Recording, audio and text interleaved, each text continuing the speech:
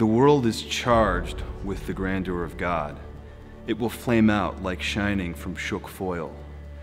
It gathers to a greatness like the ooze of oil crushed. Why do men then now not wreck his rod?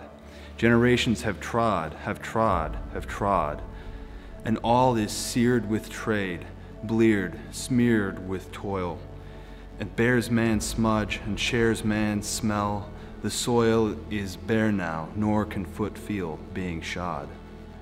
And yet, for all this, nature is never spent. There lives the dearest freshness deep down things.